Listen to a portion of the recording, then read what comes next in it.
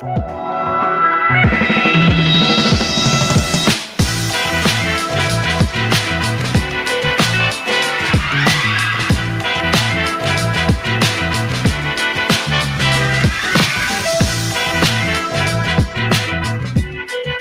how about this? How very exciting. Thank you so much for joining us. This is Digital Food Week TV. We are here for the week to celebrate and shout from the rooftops about the incredible food and drink industry we are blessed with here in Leeds.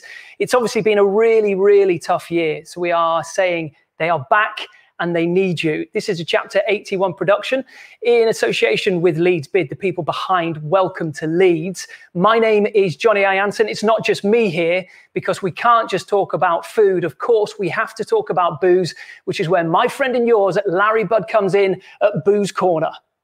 Johnny, what a terrible, terrible job to have been given to look after Booze Corner for the week on Digital Food Week TV. On this very desk, we're going to have cocktails made. Don't worry, I'll make sure one or two head in your direction. Good boy. Not only that, I have spent a good few days at 5 different breweries across Leeds sampling their delights. So we'll bring you those through the week as well, Johnny. No matter what you say, it is work. So let's have a look at what else is coming up on the show this evening on Digital Food Week TV.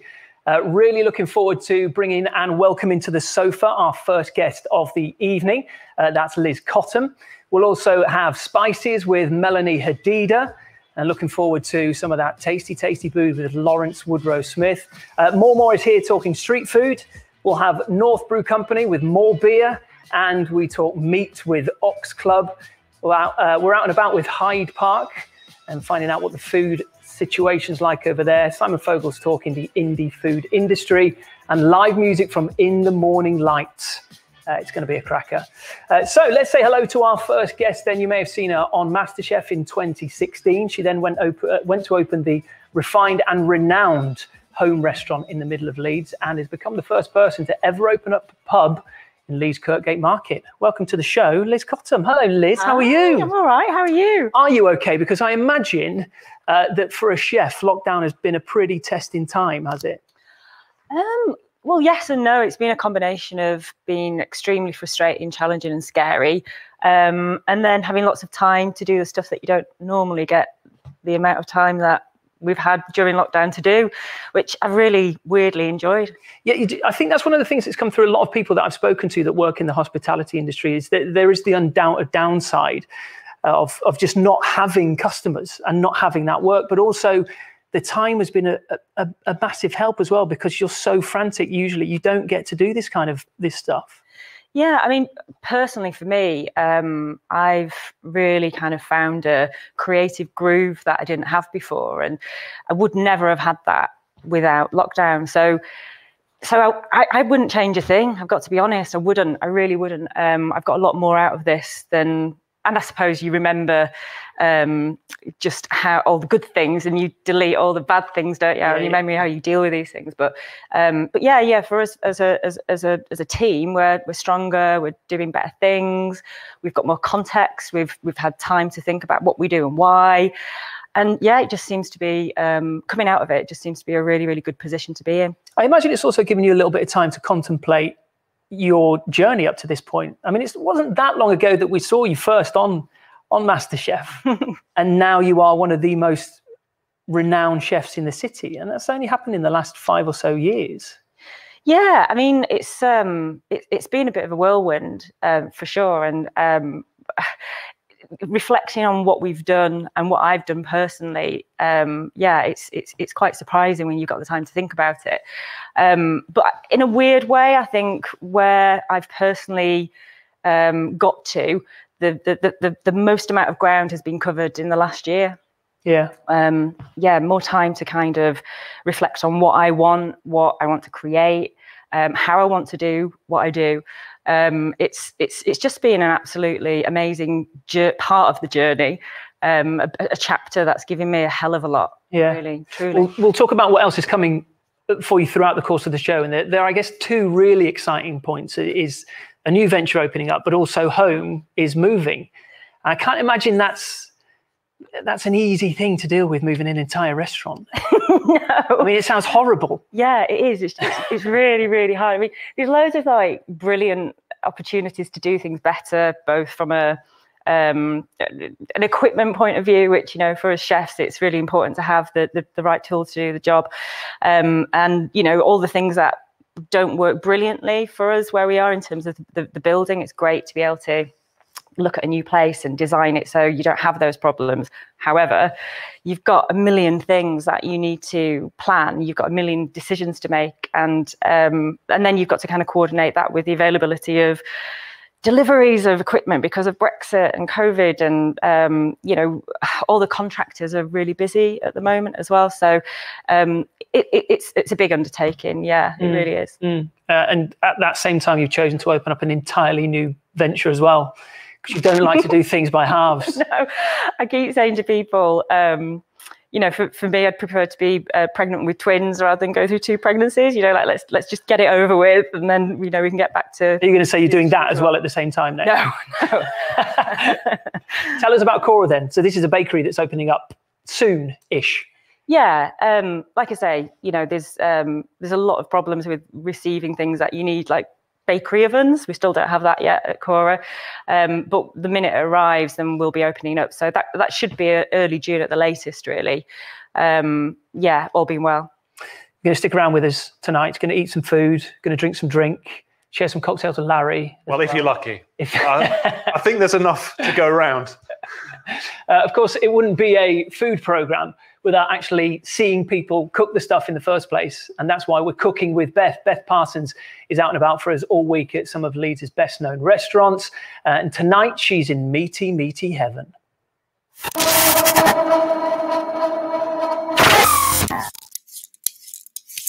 Welcome to Ox Club, based here in the ground floor at Hedgerow House. We're going to be cooking up some lamb dishes today. And I am joined by Morgan and Andy. Hello, both of you. Hello.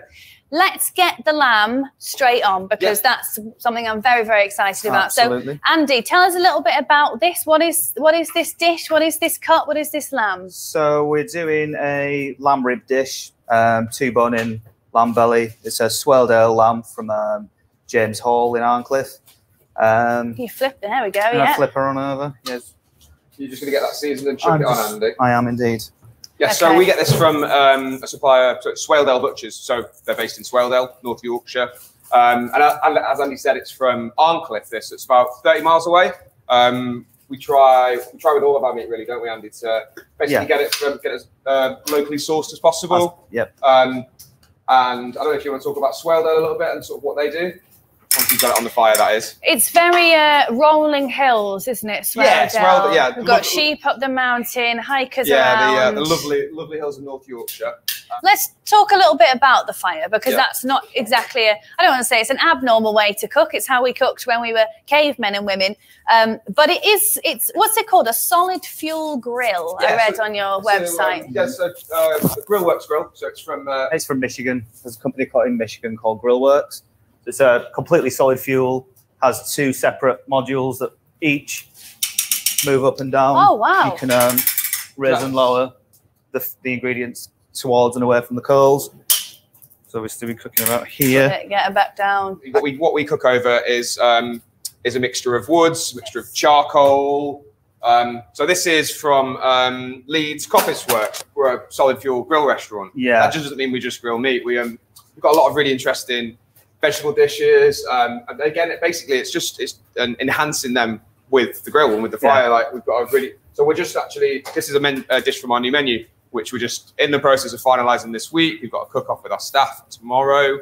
And we've got a couple of really nice vegetable ones on the new one, haven't we? Yeah, we've got got a new potato dish, we've got cauliflowers, we've got new this season asparagus as well.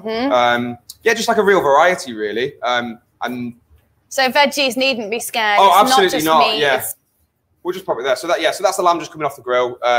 You cooked it for what, about 8 minutes? Yeah, is it 8 minutes? And then you're going to rest it for at least sort of 4, so at least half the time. About half the cooking time, typically, you would rest it for. Doing a thermometer.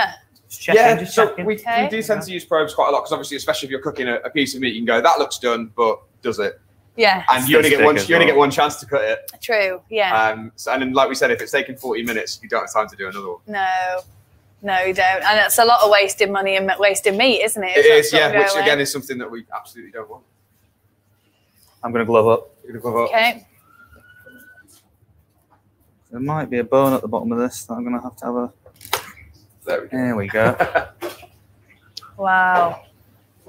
Yeah, so as Andy was saying, you see we've got sort of we've got the colour gradient all the same, rather than what you're saying, what you get from not resting it, is you get one colour in the middle from where, and then like another more cooked one. Like if you took it off and cut it straight in half, chances are probably it would look raw in the middle, because it hasn't, the temperature hasn't had time to just even out. It looks, it's like comfortable, isn't it? It's kind of settled itself. And if like we said, all those juices that would come out normally if you cut it straight away without resting it, you can see there's very little coming off it. Oh, they look really good. And so this is on oak wood. Yes, this is over. It's swelled ale lamb, cooked over oak, and finished with a mint sauce spiced with wild garlic. Here we go, minty.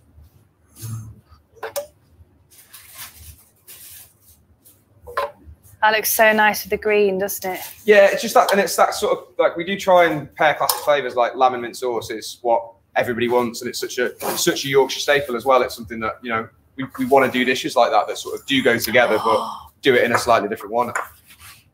Lollipop. I'll do it with you if it makes you feel better. You a lollipop with me? Yeah. Okay, let's lollipop together. Right, so yeah, just go for it. Okay. So one. Which part are you going to lollipop? Just got to eat. So yeah, just eat it from that way. So cheers. Okay, I'm going to make a mess. Cheers. Oh my goodness. Okay. Okay. Do you want to chop a bit and then you can put it off easier in one? No, I feel like I need to go for it now. Should we get bibs? What's that? You scared, are you? Well, you've got a bowl to go over. Right. There we go. Perfect. Oh my goodness. That's really good. Great lollipopping. You've done that before. Yeah, good effort, team.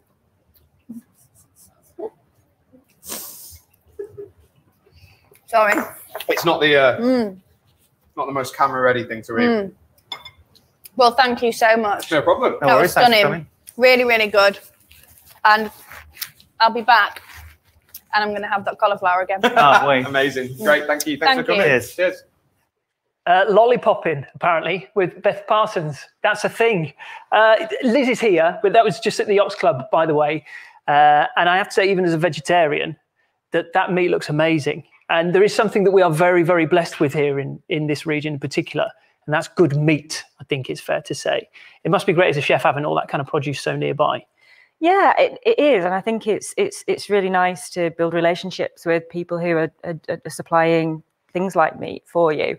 But we also have lots and lots of great vegetable kind of producers locally as well. So yeah, we're God's own country. It's where all the best stuff comes from, right? Yeah, of course. We mentioned at the start of the show that you're the first person to open up a pub, an actual pub in Leeds' Kirkgate Market. And what a building that is, by the way, to have something like that. It's just beautiful in there. It must be great to work in there. Yeah, it's a stunning building. It's one of the reasons why I wanted to do something in it, was because it's just such an iconic building in the whole of Europe, not just in the region. And it's kind of underutilized, I think. I'd like to see more and more people take my cue and see it in that way and do stuff in it. But yeah, it's an inspiring place to arrive every day. It's full of kind of rich Leeds culture as well, which, you know, characters, a lot of characters, entertainment, yeah, in abundance there. Really truly is. But yeah, it's good fun. It feels like as well the market, much like Leeds itself, has gone through this kind of mini revolution recently in terms of the food that's available in there and the producers and the indies that have popped up in there as well. Yeah, I'd like to see more of that as well. I mean, it's fantastic. We've come a great leap forward, I think, in the last couple of years. But yeah, it's what it's meant for, isn't it? You know, the market. It's about independent. It's about diversity. It's about just being able to kind of soak up everything that our culture has to offer. So yeah, I think it's made a big stride forward in that respect. Yeah. Speaking of pubs and soaking it up, that's probably Nice juncture to cross over to Larry. I love soaking it up. And, you know, the Owl is a great pub, as you'll know if you've had a drink in there. This is the pub in Kirkgate Market, by the way. And I don't know if you know this, but the beer has to come from somewhere. And I thought, as my job in Booze Corner this week, it would be a dereliction of duty, really, if I wasn't making sure that that beer going to our great local pubs was up to scratch. So I've spent time at 5 local breweries. And first up, it's North Brewing.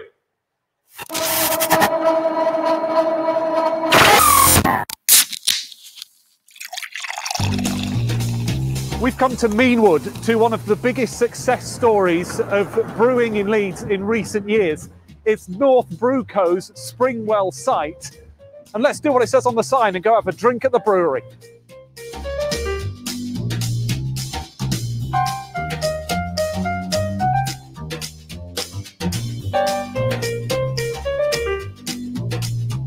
Look at the size of that tank.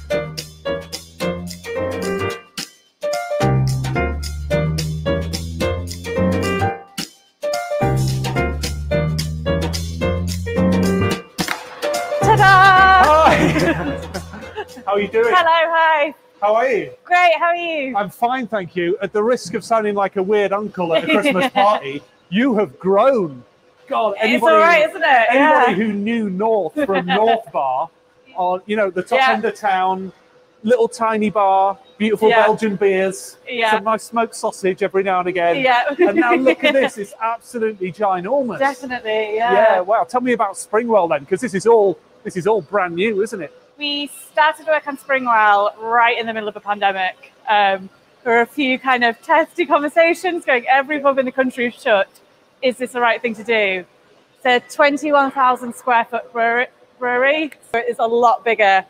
I think you can fit something like 11 North bars in here or something like that. Like it's quite a bit bigger. At the moment, we're in the tap room. So we are open here Fridays, Saturdays and Sundays.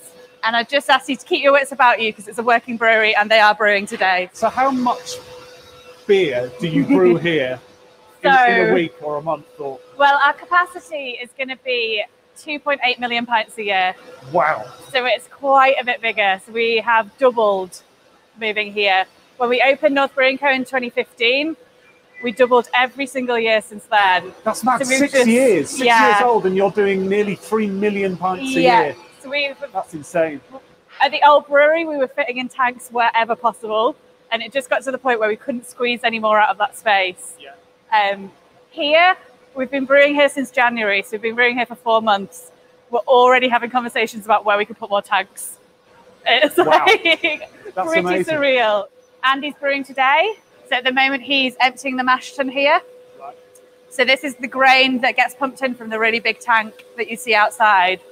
It gets milled. It comes in through these pipes here, and then here it gets steeped with hot water. So that's what gives the beer its colour. It detects the ABV and loads of flavour of the beer as well. Is this what smells so nice? This is what smells so good. So whenever you go past the brewery,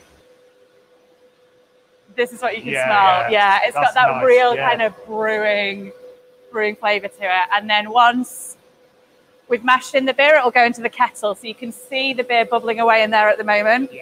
So it's being boiled with the first load of hops, and it's this kind of where it starts to transform from water to wort to beer. Don't want to think about your energy bills. Well, let's walk back through because it's a bit noisy around the It's a little bit noisy back here, yeah. I don't want to get in trouble with Andy. What do you think it is about Leeds that that lends itself so well to brewing? I think Leeds it's obviously got a real history of brewing, but it's also got a real history of good bars serving good beer.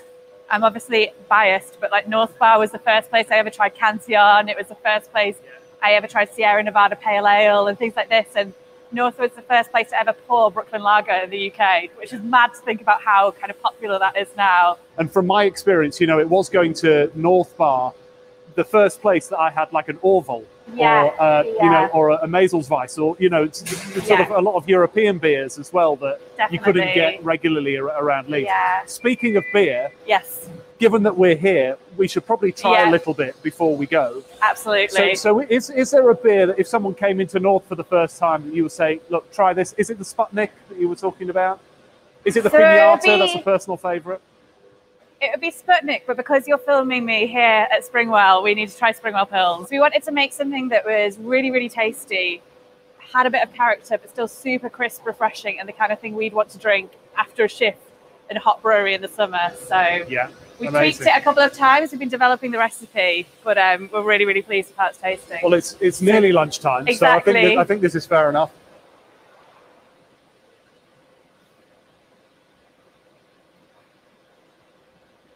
Cancel the rest of my day. Oh, tough job, Larry Budd. You play the weird uncle at a wedding very convincingly, by the way. Yeah, well, I've had enough of my own, you know, so so I'm happy to take on that one. You know. No, but it has been a real tough gig. Yeah, to go around a few breweries in Leeds and to try all their beers. You know, if anybody wants that job, then sorry, it's taken. There is something. I mean, it is like it's straight from the source.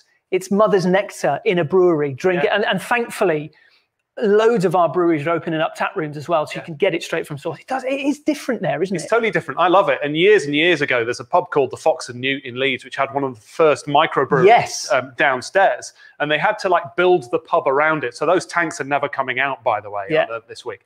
But you could go and have basically a pint straight from where it was brewed. And I always remember that day thinking, oh, this feels really nice. And you can do it in so many places around Leeds now. We're properly blessed for it. It also makes me realise just how progressive 10-pin bowling was down at Cardigan Fields in Kirkstall, because they also had one of their own brewery. Do you remember? They also had one of the first brewery tanks on site. Yeah, bizarrely behind the bowling alley. Amazing. Yeah, it's true. Liz Cottam's here. I was going to ask you about 10-pin bowling, but we'll stick with booze instead. You have Home, which is obviously a refined restaurant. You have the Owl as well, which is a bit more relaxed in Kirkgate Market. And you've brewed your own beer as well as part of that. Yeah. I mean, opening a pub in Kirkgate Market, we wanted to be traditional, but at the same time do things a little bit kind of current as well. Yeah.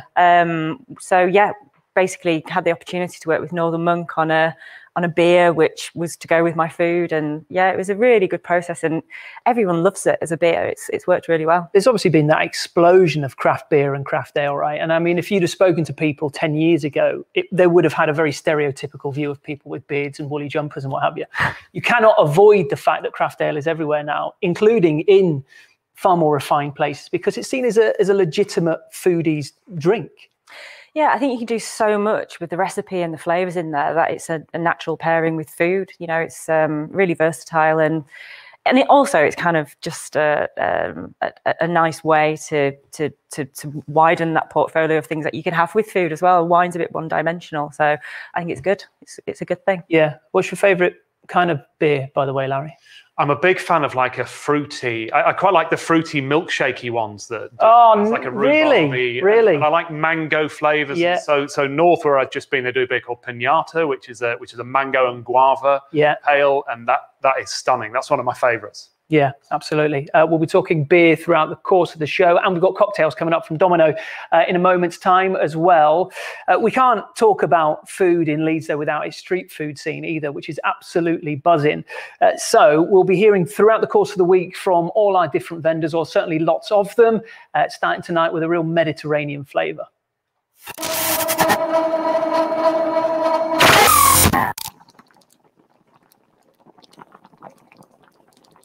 Hugo Moneypenny from MorMor, also known to be of Good Boy Burger and Paisano Trattoria Moderna, which means modern little eatery.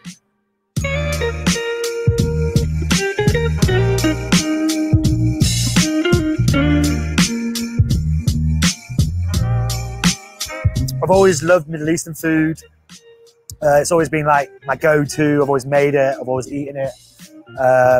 And I once, when I was a bit younger, went to some street food events in London and was walking around and was like, I could do something like this. And I had some friends that at the time were like, I was a bit like, not really sure what path to go down. And some of my friends were like, you should use your passion for food and your talent and stuff and do something with it. And so I was like, okay. And then I approached Ben Davey, who was the executive chef of Hedgerow House, Belgrave, at the time I was working at Hedgerow House. And he let me use some equipment, came up with a brand, came up with a menu. And that was the very end of 2017. And I went full time with it in 2018. It kind of found a bit of a gap in the market, making the healthier side of street food.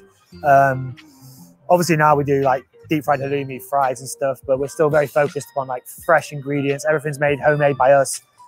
Everything from your pickles to your sauces. to your marinade, to your spice mixes. I just really try to tap into the kind of like homemade, healthy, super tasty. Everybody wants some MorMor.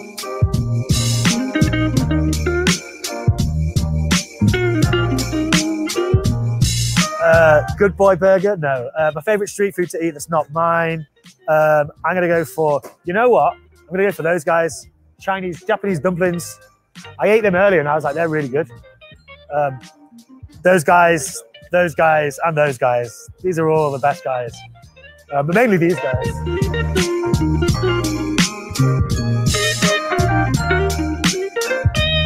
Oh, so we're in a tent because we just love to be in like a hot black tent, cooking over grills. We like to make it hard for ourselves, but as of today, our 1967 food truck has been fully valeted, MOT'd, it's running. So from now on, you'll see us trading out of our 1967 Fiat food truck, which is pretty cool, as long as it doesn't break down on the motorway somewhere. It's guaranteed to do that, but touch wood, you know, it won't. Glass is always half full. So we've got a little bit of a break now until the end of June, so we can, because we're opening a site in Liverpool, so we want to make that running really smooth. But then we're going to be back at Chow Down. We're going to be at Harrogate Food and Drink Festival, North Leeds Food and Drink Festival, Northern Monk twice. We're going to be there with Good Boy Burger and MorMor, hopefully trading out with the van both times. We're going to be at Magic Rock Brewing, Bustler Street Food Market in Derby, and loads more that I can't think off the top of my head because I've just got shawarma and stuff in my eyes. You know what the hardest thing about street food is? Working in the rain. We recently did a weekend, bank holiday weekend at Beck and Call, and the Monday was just like biblical, and literally we didn't sell anything, and it took us like 4 hours to break down. I think we stopped serving at 3. We got into the van at like 7:30, and it was just like drenched to the bone. Nothing would fit in the van, and also having to put up with people like you. That's the hardest bit. But no, it's a ride, you know. It's a vibe, street life. I really like experimenting with meats. So at the moment we're doing like a lot of like funky like water bathing meat. So we made a lamb doner, which we pressed and then we cooked in a sous vide machine. Then we finished off on the grill. That's quite interesting. You know, we do stuff with like beef rib, like pork fillet, making gyros out of pork fillet. We then sous vide and finish over flames, stuff like that. But I like just, you know, I really like making the burgers because it's such like a simple product, but it's just like it's really easy to make, or really simple to make. But it's just really, really good and tasty. Really nice. And obviously chicken shawarma because it's just the and falafel. I love making falafel as well, just for laughs.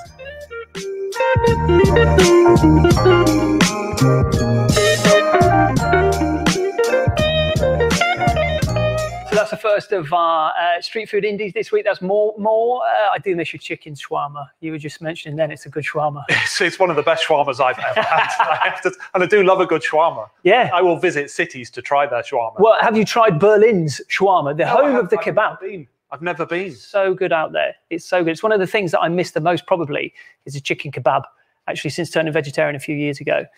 You don't have to worry about being stuck out in the rain. No. Not doing street food, Liz. No, that's Never true. fancy doing the street food taster menu? Not yet. I wouldn't rule anything out, but no. But I'm absolutely loving the street food, kind of the quality and just the amount of effort everyone's putting into it. It's really refreshing to be able to kind of embrace cooking in so many different ways and get such a great output. I love going down to Chow Down and trying what's out there. It's brilliant. Yeah, well, speaking of Chow Down, that's a lovely segue, Liz, because we have a big picture segment each night this night, looking at the overall industry and seeing how it's been affected and how it's moving forward throughout the pandemic and as we emerge out of the pandemic. And one of the most difficult tickets to get hold of was to Chow Down, this big summer outdoor event of food and drink. And I've been talking to the organizer behind it, Simon Fogal, and he's been telling me about the Leeds indie food scene and what's happening next.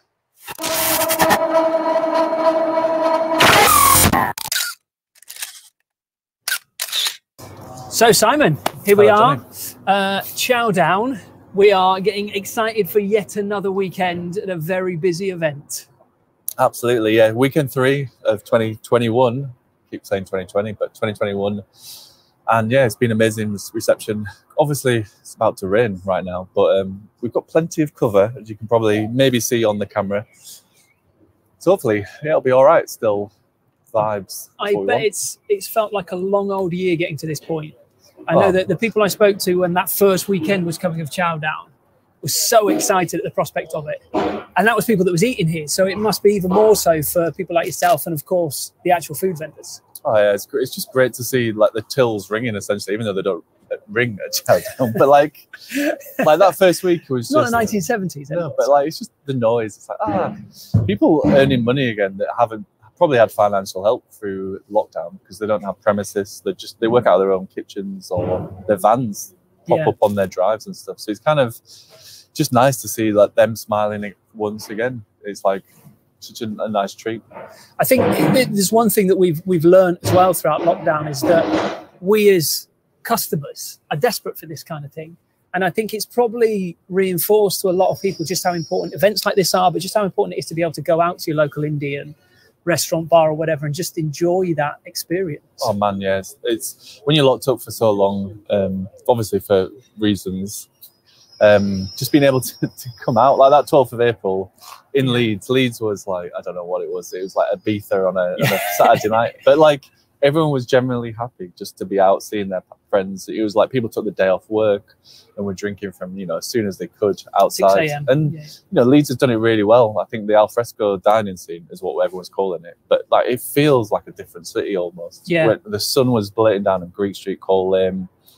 Even that Eat Your Greens down there, they've got a little pocket of seating area. It's like so good to see Leeds like buzzing again like that. And people miss it. And then, the money is a factor for these businesses, but they're more happy to see people like generally. Yeah. I think the one thing that everybody is hoping, customers and vendors themselves, is that maybe this will become a long-term change.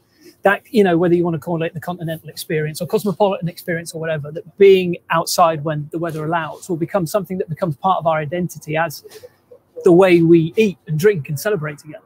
Yeah, I mean, it's like the European model I always used to say. You go anywhere, Lisbon, Berlin, like Barcelona, and people just are out on the streets. There's cars passing you, but you're having a coffee, chatting to your mates. You're on holiday, but it doesn't matter about them. And I think we just need to go over that. And the council Leeds bid and have done a great job in enhancing the city and allowing the Cafe Street licenses to be fast tracked through. And something that normally takes a 3-month process was taking 24 hours. It's like, all right, that's happened, but could have happened before. But now it's taken a pandemic for us to get to that stage, which is strange. But it's good that everyone's positive about it, and it does feel like a different city. But it often takes something like this, right, to cause some permanent change or change people's mindsets, because particularly as councils, it's very easy to get stuck in your ways.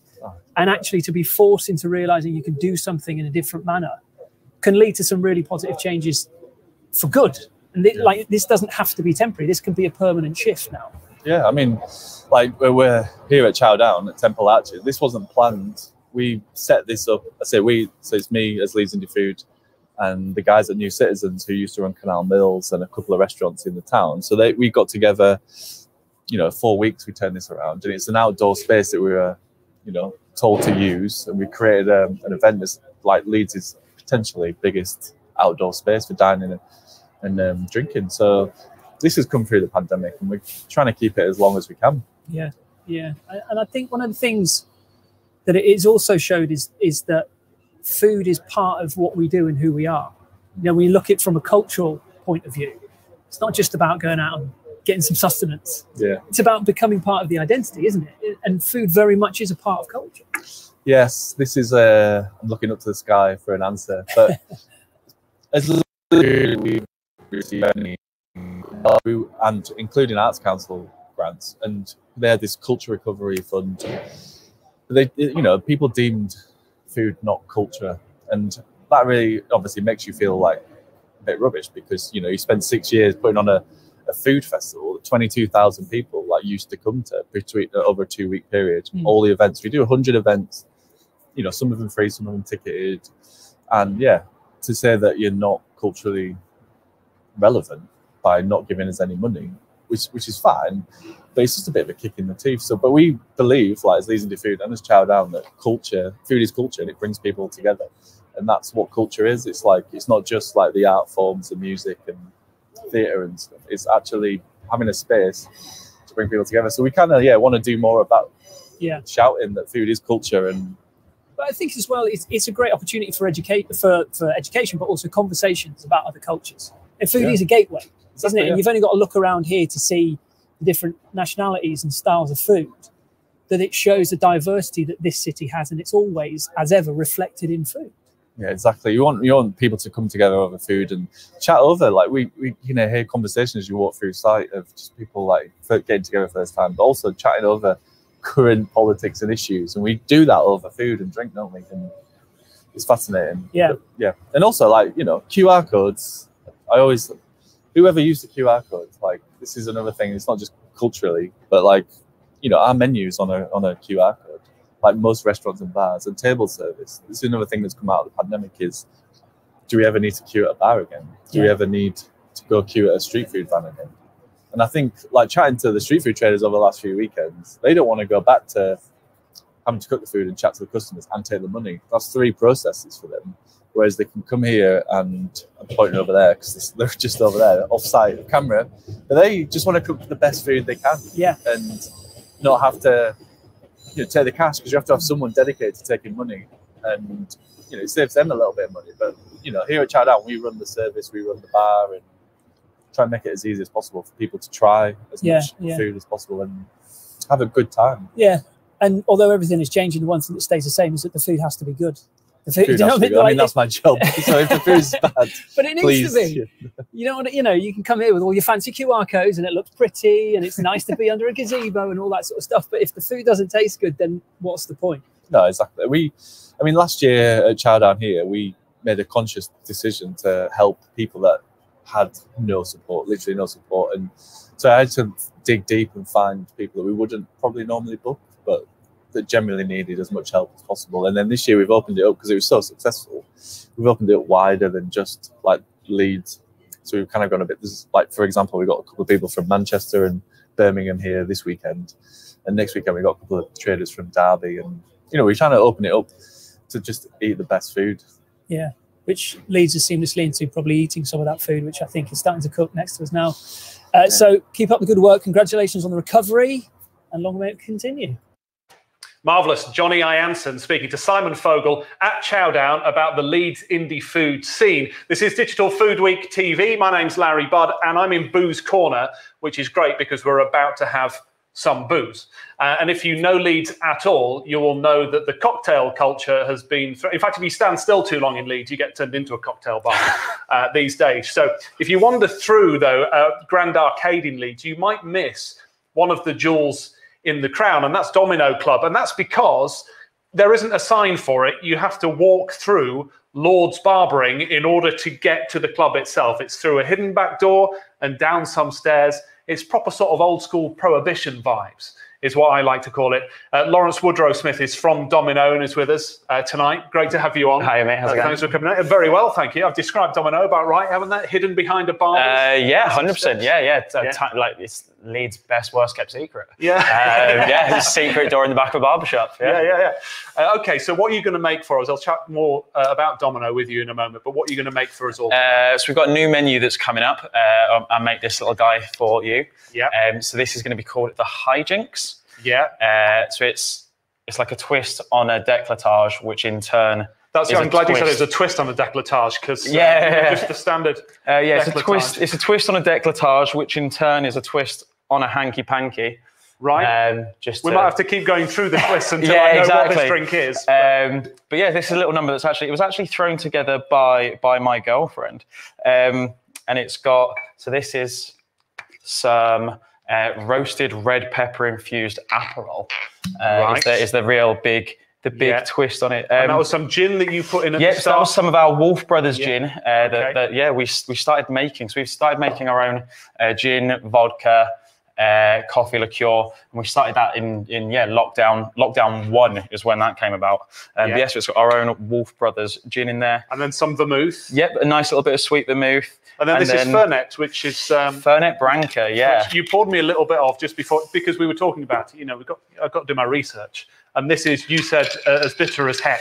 Were your words? That was verbatim, I think. It's every bartender's favourite ingredient. It's incredibly bitter. Can I say it's like Jägermeister, but a bit cooler, sophisticated Jägermeister? Yeah, we can say go. I can't say it's like Jägermeister. That's fair. The thinking man's Jäger. The thinking man's Jäger. That's a great quote. I think there's a few Italians that would cringe deeply inside to have it described as Jägermeister. They're welcome to invite me over to tell me off. But we've got this little guy here. So what was this called again? Give me the name. This is the Hijinks. So it was a hanky panky. So that was it's a really classic gin cocktail that was made by the Savoy's first ever female bar manager. That then got turned into an agave twist, which was décolletage. So it's named after the sexy collarbone bits on a girl, and then that's what it's named after. Big learning experience. And then this is my girlfriend's variation on it. It's, the Hijinks. I must remember to comment on my wife's décolletage when we get home. Exactly. When I get home later on. But this is a drinker's drink. This is the one for you. You guys can have one of those in a minute. Okay. So we'll let those sit, and then we'll share them out, because we need you. Stop teasing and bring us the booze. No, I'm just kidding. It's fine. It's fine. Bring it over in a bit. It's okay. I'll let Liz. Liz got a far more refined palate. Oh, do we get one each? Johnny and Liz, you can go. Get one each. Here we are.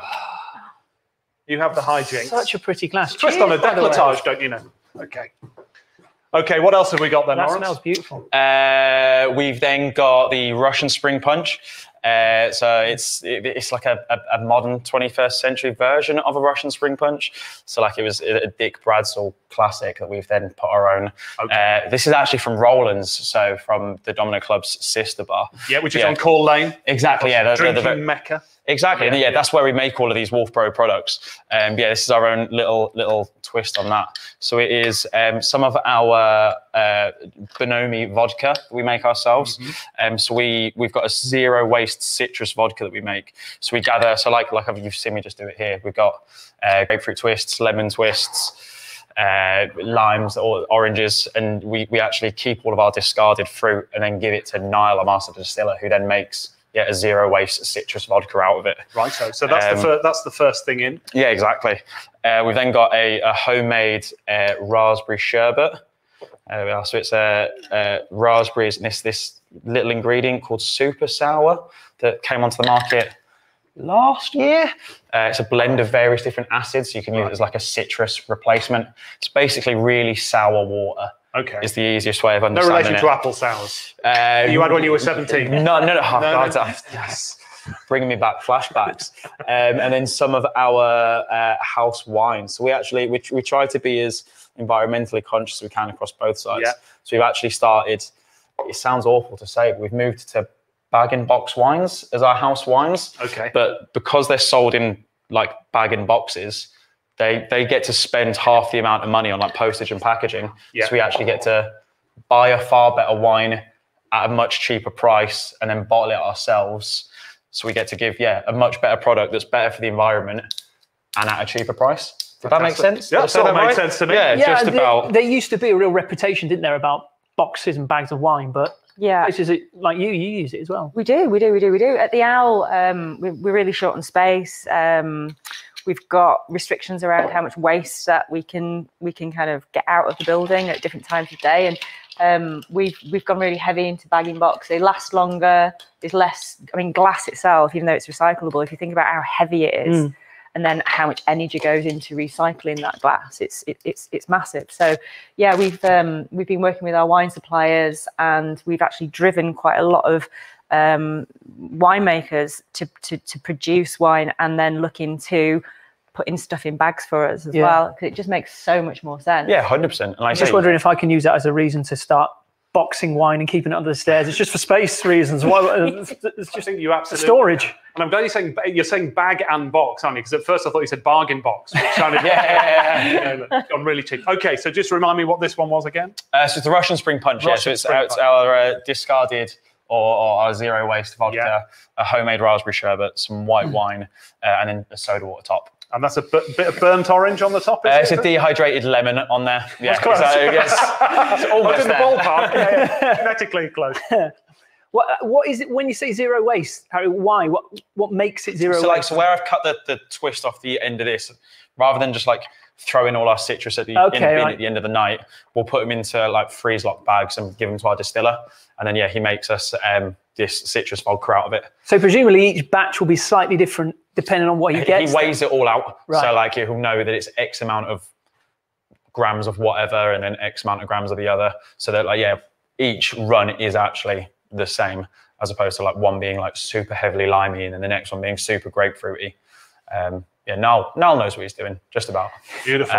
Well, even though your first drink was an Italian drink, this one is a Russian, Spring Russian, but it feels like something you could drink in the summer in Italy. Yeah, really refreshing. I mean, it was made by an English guy in a London-based bar. I've got no idea. I mean, it's got vodka in it, so that's where the name Russian Spring Punch comes definitely from. Russian. But yeah, traditional Russian drink. And how is the hijinks? Is that good? It's terrific. Yeah, really. Drinker's drink. You can taste the booze. There's a lot of booze in this, which is a good thing. I mean, don't get me wrong, I'm not complaining about it. The rest of the show is going to be fun. Lawrence, great to meet you. And Domino is, just to reveal the secret a bit more, hidden behind Lord's Barbering, the Grand Arcade. That's the one. Roland's bottom end of Call Lane. And definitely worth a visit because the cocktails, I speak from experience, are absolutely marvellous. Thanks for coming on. No worries. Thanks very much. Thank you, Lawrence. I love the fact as well that the man that works behind a hidden door in a barbershop is the hairiest man in here as well, by the way.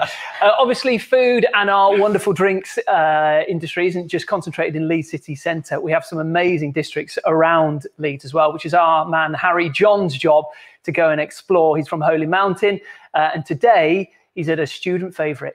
Cheers. Welcome to What's the Move in collaboration with Leeds Indie Food. Today we're going to be doing a recce of Hyde Park, Woodhouse, and here is a really cute dog! Hello! How are you? Hello! 100% keeping that in. 100% keeping that in. Shall I just keep going? Okay, so we're take two. We're going to be doing a recce of Hyde Park, or Woodhouse as it's supposed to be called. I've been in Leeds 10 or more years. I'm old, and I guess Hyde Park's always been kind of like a studenty place. But in the last few years, some really cool stuff's come up, and we're gonna go take a look.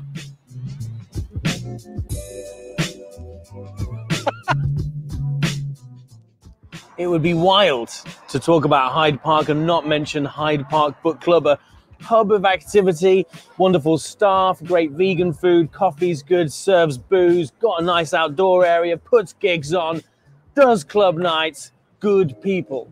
So shout out Hyde Park Book Club, independent spirit.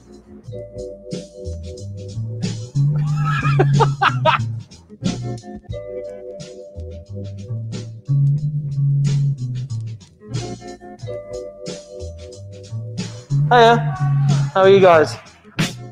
One of my OG Leeds suburb recommendations is Symposium. This place behind me is sick. Traditional Greek food. I've been banging on about it for years and no one's been listening. I've just ordered a halloumi gyro. Beautiful, oh mate. Oh. You know when you just like know?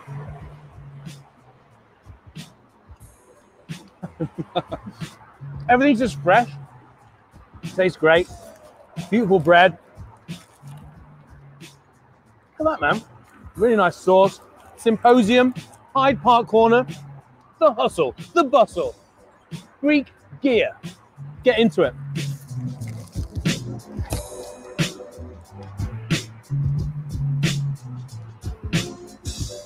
So we've just had some wonderful Greek food at Symposium on Hyde Park Corner.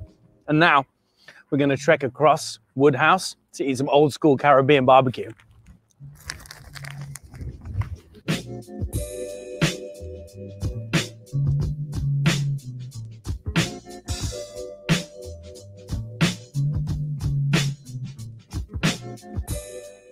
So we're just walking to the wing place, but like, you can't not shout out CC Continental in Hyde Park. The food is banging, the produce is banging, the butchery section is banging. It's just sick.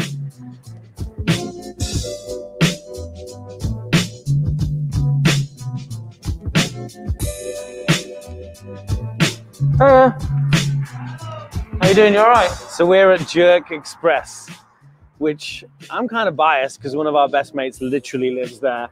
We've eaten here 100 times, but they get up every morning, they fill the smokers up with chicken, slow Caribbean, smoked barbecue, jerk, wings. Look at that. You mad?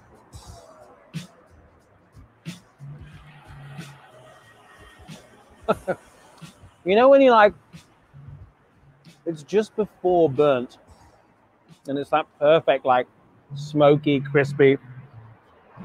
I love this place. Jerk Express, Hyde Park. We're a stone's throw away from Lupe's. Another great restaurant, old school Mexican gear. And also we walk past Hunk, which is a good vegan place if that's up your cul-de-sac. I literally just talked about you. Oh. I was just saying that. I was like, oh, our mate literally lives across the way. Well, my window's there. Smell it in the way cooks you good. Yeah, it's good gear. Well, you're doing a good job, man. So this has been What's the Move in collaboration with Leeds Indie Food, Hyde Park.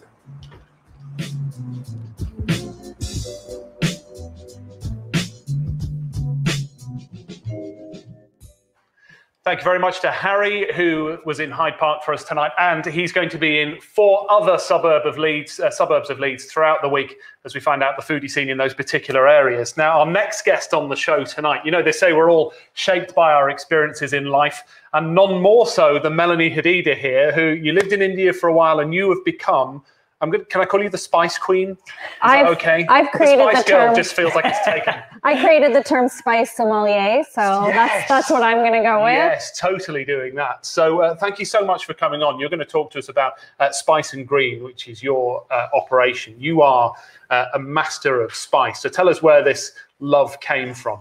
Yeah, you mentioned I lived in India on and off for years. I lived in an Ayurvedic clinic that treated people through a combination of Western medicine and Eastern indigenous style medicine. And a lot of ways of treating people is through food and diet, especially spices and herbs. At the same time, I learned to cook Indian food, which we obviously know is extremely rich with spices. I have a Middle Eastern background, and so spices and herbs have always been a really big part of my life.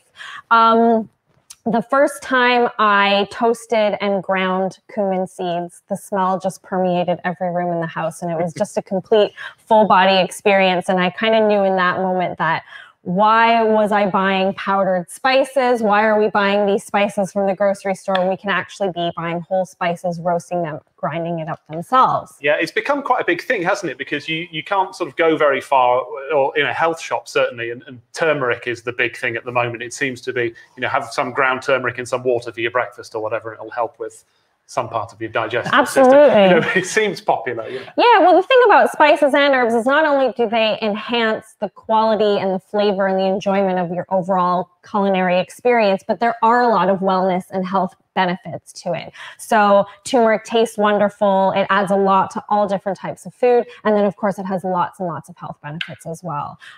Cumin seeds in particular, one of my favorite, extremely high in iron. So it's a very easy, simple way to kind of add extra flavor and extra wellness benefits to salads, soups, anything that you're cooking in the house. Yeah, and for those watching, they may have noticed that you don't have that Leeds twang in the way you say herb, for example. You're Canadian? I'm Canadian, I'm from Montreal, and Yes. a bit of that French vibe. And Montreal's a great city, so I have Amazing. to ask you about how does Leeds compare? I mean, you're in love with this city now, aren't you? Surely. I absolutely am. I mean, I'm Yorkshire, Yorkshire for life now. But when I moved to Leeds, it was 2012. And I really feel like the food scene has absolutely exploded since then. It's been amazing.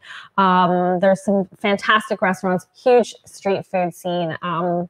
So I'm really proud to be a part of that. Yeah. Now, this is the show and tell section of the show. And we're gonna find out what's in this jar in just a moment. But I did want to say this, and I'm one of these people that I get into the kitchen, I quite enjoy cooking, but I open the spice cupboard, and I don't know if it's the same for you, Johnny. I feel like this might be the same for 80% of people. You open the spice cupboard and the fear just overwhelms you. Yeah. You don't want to get it wrong. You know, you're putting too much of this. You know, you've ruined something with cinnamon in the past or whatever. The spice does feel like sort of a scary... Yeah, because there's so much of it. And how do you know what to put with each one as well? So I just get salt and pepper and chili, just every meal, that's all of it instead, because it is overwhelming when you look at how much of it is there. What you do is you call Melanie and you tell us what when we're about to cook something. I mean, I've been criticized in the past for my recipe writing, sprinkle of this, a smidge of this, a scoop of this, a dollop of this. Really, it's all about what you enjoy and the flavors that you like. There's really no way to kind of OD on turmeric.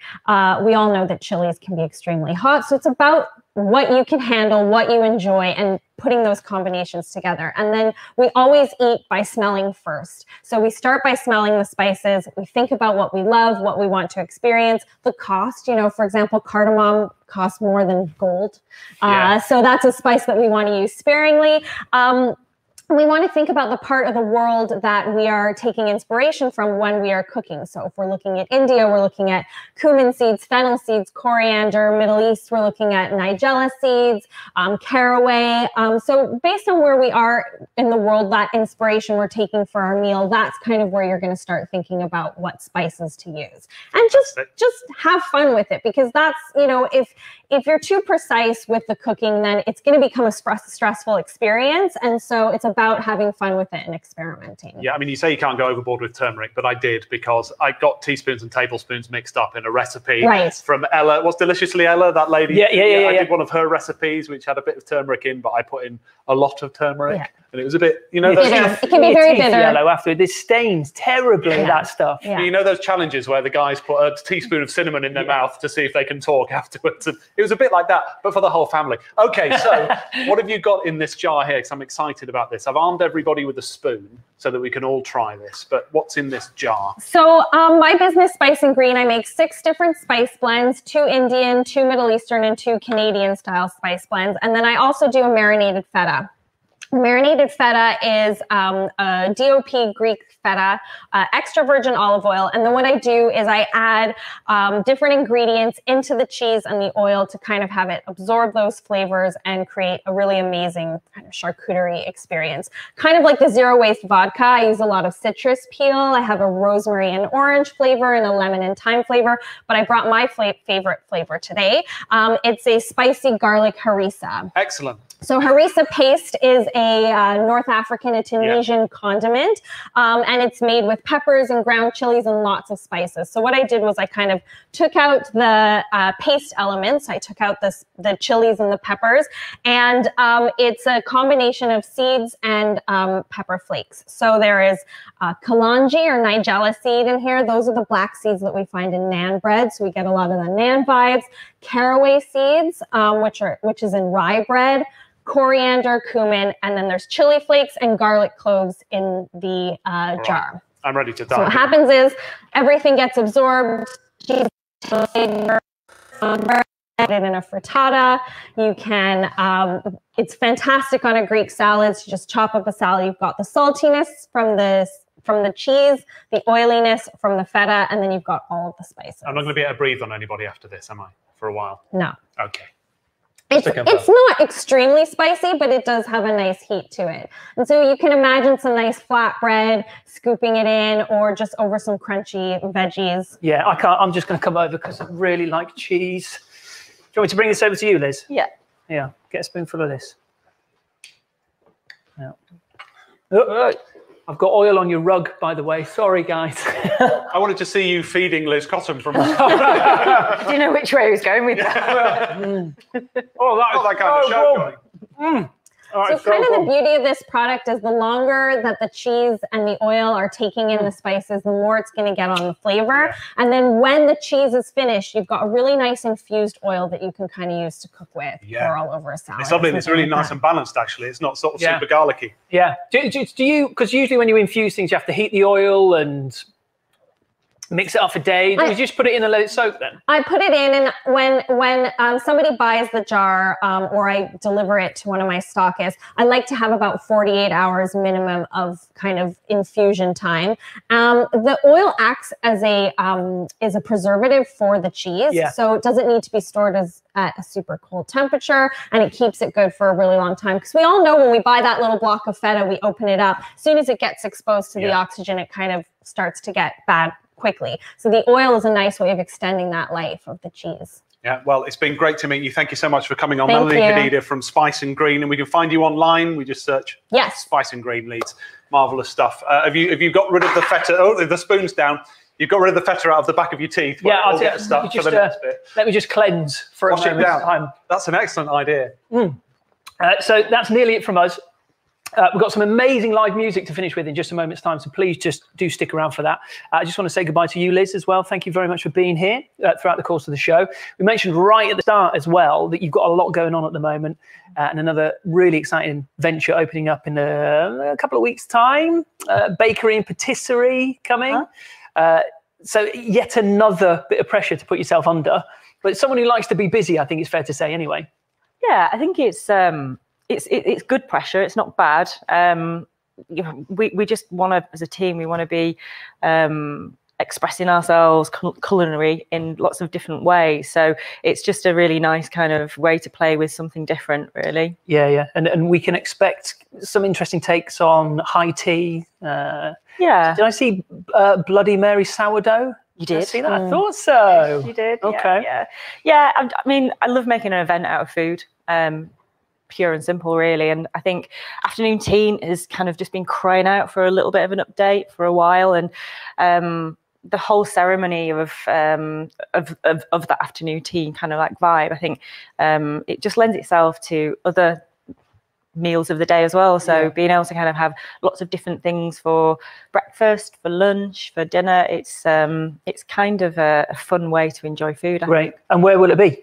It's in Boston Spa. Okay. Yep. I'm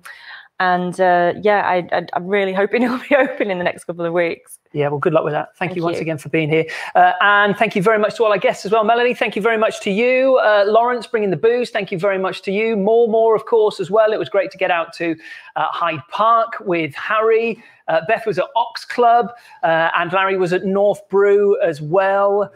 So we've had a really, really full and rich and varied show, just like our indie scene here in Leeds. Remember to support your indie scene. We'll be back tomorrow night at the same time. Right now, we couldn't talk about food and drink without entertainment, could we? So it makes me so excited to be able to say we have some live music on the programme.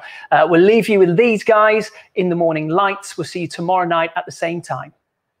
Morning Lights live on Digital Food Week TV, and we're going to be performing our upcoming single, Don't Catch Feelings.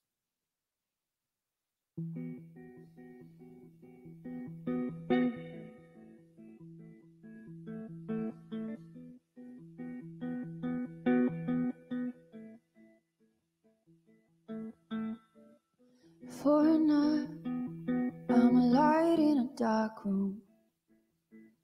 When nobody's watching, can you see me for who I've become? New skin for the both of us. It's shed and you can see the bone, still doesn't hurt. Okay, maybe a little, but I am ready to admit it. So don't catch feelings, it's too soon, too much. Don't catch feelings, I'm trapped in your brain, and I'm running out of things to say to you, running out of breath. Just don't catch feelings for someone else.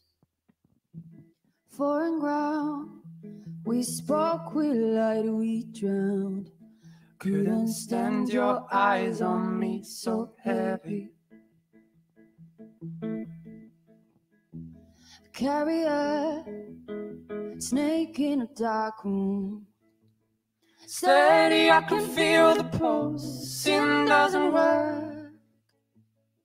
Think I'm hurting a little, but I ain't ready to admit it. So don't catch feelings, it's too soon, too much. Don't catch feelings, I'm trapped in your palm, and I'm running out of things to say to you, running out of breath. Just don't catch feelings for someone else. Running, I'm running, I'm running, I'm running, I'm running, I'm running out of things to say. Running, I'm running, I'm running, I'm running, I'm running, I'm running. What a mess I make, games we play. Just don't catch feelings, it's too soon, too much. Don't catch feelings, I'm trapped in your palm, and I'm running out of things to say to you. Running out of breath. Just don't catch feelings for someone else. Running, I'm running, I'm running, I'm running, I'm running, I'm running out of things to say. Running, I'm running, I'm running, I'm running, I'm running, I'm running. What a mess I make, games we play. Just running out of things to say to you.